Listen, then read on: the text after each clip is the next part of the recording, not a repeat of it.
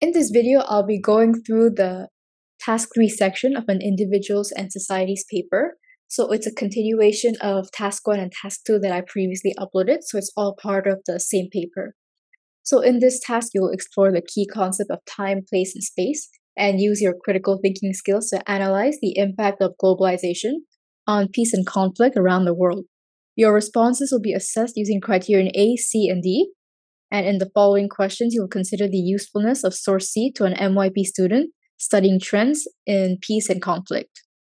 So this type of question is quite common in section C. It'll involve a source evaluation in which you'll normally be asked to analyze a source in relation to its origin, purpose, values, and limitation to an MYP student studying some sort of topic, which is normally related to what the questions are asking you. So let's take a look at source C over here. We can see that it shows the global peace index around the world. So it shows the levels of peace for many countries, and it's color coded accordingly, depending on whether the level of peace is very high or very low. And it shows this for 2008, 2013, as well as 2018. So let's take a look at what questions they give us. The first question, state the origin of source C. So the origin is basically just the author or creator of the source. You can see that it can be a name of a person, it can be an organization. So for here, you can see it's quite obviously stated down here, Institute for Economics and Peace. Normally, the origin is very easy to find and it's an easy 1 mark. The next question would be state the purpose of source C. The purpose of a source looks at why the source was created. So in order to determine the purpose of the source, you'll have to look at what information is included in the source and how the source communicates information. So normally the purpose of a source can be to either inform, explain, persuade, or entertain. For individuals in society, normally you wouldn't see entertain. That's more towards language and literature, where you'll see literary text. So your options would be more narrowed down to inform, explain, and persuade. Usually it would be inform, explain, persuade, but it also depends on how you present your answer. There are many answers that could be accepted, but one possible answer is to inform the audience of the level of peace of many different countries across the world. And list 2 values of source C for an MYP student studying trends in peace and conflict. Normally, when they ask you to mention values, it would normally be to explain. If they ask you to explain, normally 1 value is enough, and you just have to make sure you explain that 1 value thoroughly. If they ask you to list 2 values, you only get 1 mark for each value, so you'll have to list 2. But it's more common for them to tell you to explain value or values. It's up to you whether you want to include 1 or 2, but 1 would be enough to give you the marks. So normally when it comes to evaluating values and also limitations of sources, there are many things that you can consider. You can consider the content of what's included in the source. So you consider the accuracy and objectivity of the information included, the numbers of perspectives included, and the depth of those perspectives. You can also consider the origin. You can see who created the source. Is there any bias from the person who created that source? Like, what's the profession? What's the organization? Is there any chance that could have induced any bias? How recent was the source released? And the country, author, what's the expertise and reliability of the source and author? And if there are any citations. And of course, you can also look at the purpose, because here they already mentioned that the values for an MYP student studying trends in peace and conflict. So you can use this as a piece of information to sort of see what would an MYP student want from this source. An MYP student studying this, what would they want from this source? What is missing from the source that they may want to know? It'll help you think of values and limitations to include. So examples of values would be that information on the level of peace is provided for a variety of countries, which allows better comparison for the MYP student. It's always good to write in a sense where you're doing this for the MYP student rather than just general values. And the level of peace for each country is given across a variety of years, which provides information on how the level of peace can change over time. And similarly, can list two limitations of source C for an MYP student studying trends in peace and conflict. So a common misconception is that means that there has to be something wrong with the source, but it could easily be something that's missing from the source that could help the MYP student. For example, information on level of peace within the countries are not mentioned. There's no saying that the same level of peace can be seen throughout each part of the country. And there's also no information detailing how these values and level of peace was determined in the first place. So it's difficult to justify why certain countries have such a level of peace to begin with. And that's it for the source evaluation. After this, there'll normally be an essay question for you to answer in this section.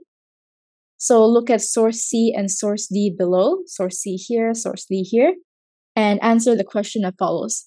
Using source C and source D, analyze the trends in peace and conflict between 2008 and 2018. So this question is 6 marks, but it doesn't necessarily mean that you have to write a lot. You'll have to sort of make use of what information the sources gives you. You have to sort of use the countries, the years, everything here. And you can tell by source D that they also want you to talk about conflict and why these countries have that level of peace. So you'll have to use keywords from these causes here. So a sample answer could be this. The number of conflicts has increased by 2018. Some regions have seen an increase in instability, for instance, Africa, Middle East, South America, that can be linked to different reasons like conflicts over resources or political power. So we can see in 2018, this section, there are more red areas, which shows that there's very low levels of peace. So we connect this to possible causes of reasons. So we mentioned here over resources or political power. Political power and resources are mentioned here, so you should always use keywords from the sources given to you. It's also possible to see that some countries are consistently peaceful because there's an ideology, and their territory is not under duress. There are plenty of resources in these areas, and these are normally shared well. So richer countries are definitely less prone to conflicts. So you make good use of both the sources and you give different perspectives in your answer. Usually in this section, perspectives is a very important thing to consider. And then the last question, the essay question, look at source E below and answer the question as follows. Some argue that globalization leads to peace, while others argue that it's more likely to cause conflict. The question states, write a well-structured essay to answer the following question. To what extent does globalization promote peace? So generally, quite a lot of the times, to what extent is a common command term used in this essay question. And a lot of the times when you get to what extent, it's normally an argumentative writing that they're asking you to do. So when it's an argumentative writing, what I like to do is I like to use the Tolman model.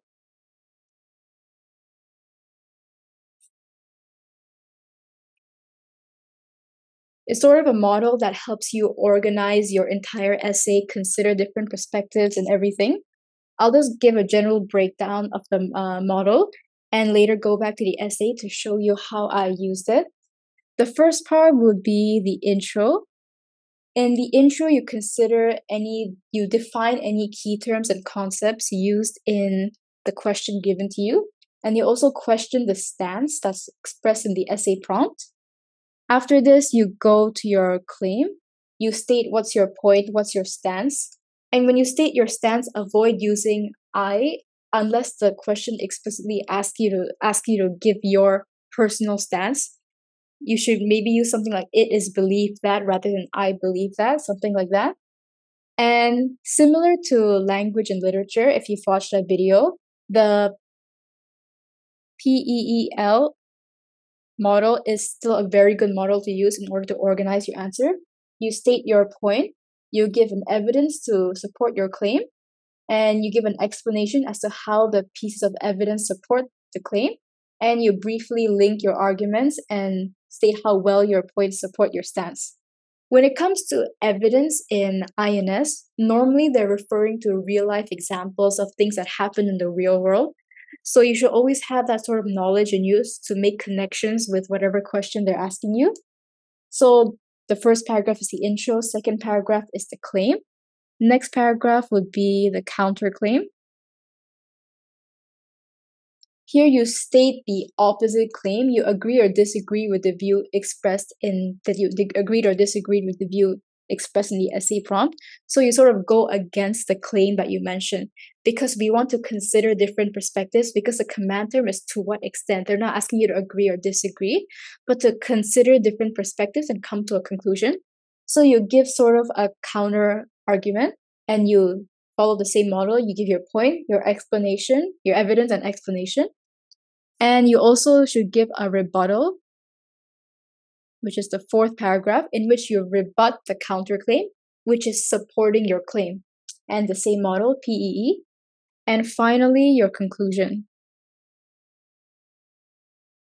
So you can summarize your best evidence to support your judgment and provide a final answer to the question that was raised in the introduction. So this model is generally very good to use, but you shouldn't always jump to this model. You'll need to understand the prompt, what they're asking you to do. If you feel like it's asking for an argumentative writing, this is generally a good model to use. So they say in your answer, you must include examples to support your argument, generally real-life examples, and consider different perspectives. This is automatically covered when you put your mind to this model. So going to the answer that's included here.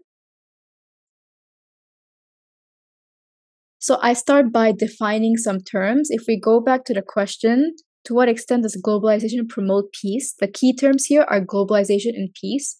So you should be defining these two terms. So define globalization and define peace. And after that, you question what the question is asking. Basically, you question the stance expressed in the essay prompt. So to what extent does globalization actually promote peace? You can pretty much just copy whatever they give you here. And then after, you give your claim. So it is believed rather than I believe that globalization does promote peace. You don't necessarily have to follow the order of point, evidence, explanation. As long as you include it in a sort of structure, you can include it in any order. So I generally start with an explanation of 1 point for globalization. And then after this, I go to an example for in the European Union. So I use a real life example to support my point. And then nevertheless, I'm going against my point and providing something that people may argue against the claim that I give and the point that I raised up. So I provided that as a counterclaim and I gave an explanation as to why it's a counterclaim. And of course, you go through a real life example. So here I included the Arab Spring as my real life example. And then finally, next you go to the rebuttal. So while it is true that blah, blah, blah, it's still trade could also be, whatever could also be, you go back to your claim, you support your claim once again. And of course, you need to include examples in order to make your point stronger. And after that, you conclude all your evidence and then you give a sort of, even if they ask you to sort of, even if your claim is something, you don't necessarily have to always just say only your claim is correct. You can say it's like this, but it's also like this. So in conclusion, it could be something like this. That's generally the format you should be following. And there's just some extra parts here. So what I wrote as the content itself doesn't really matter, but it's just the organization, how you structure your answer, as well as knowledge on real life examples that you should know because the same question will be coming for the exam. But otherwise, yeah, I think that's it for this question. Generally, this is what task 3 is like. Good luck for the individuals and societies examination tomorrow.